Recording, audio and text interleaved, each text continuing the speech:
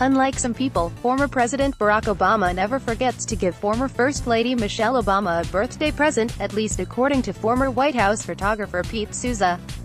On Thursday, Souza took to Instagram with a celebratory post about the Obamas that people took to be an oblique jab at President Donald Trump, one which emphasized the difference in the way the two presidents treat their wives on their birthdays. Singing Happy Birthday to the First Lady in 2013, Souza captioned a photo of Barack Obama holding Michelle in the White House.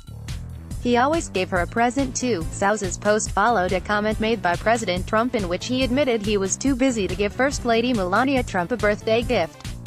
"I picked a very, very special day because it's Melania's birthday," Trump said when he called into Fox and Friends. "So I said, let's do it on Melania's birthday, so happy birthday to Melania." When asked what he got the First Lady for her birthday, however, Trump reportedly became defensive. "Well, I better not get into that because I may get in trouble," he said, adding, "Maybe I didn't get her so much.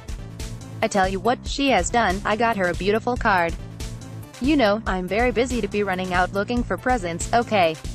But I got her a beautiful card and some beautiful flowers." For Michelle's 54th birthday in January, the former FLOTUS posted a photo of the flowers Barack gave, as well as a collection of notes. Not to mention, Barack also celebrated her day with a truly touching Instagram post to his best friend. See more. Couple recreates iconic photos of the Obamas in their engagement shoot.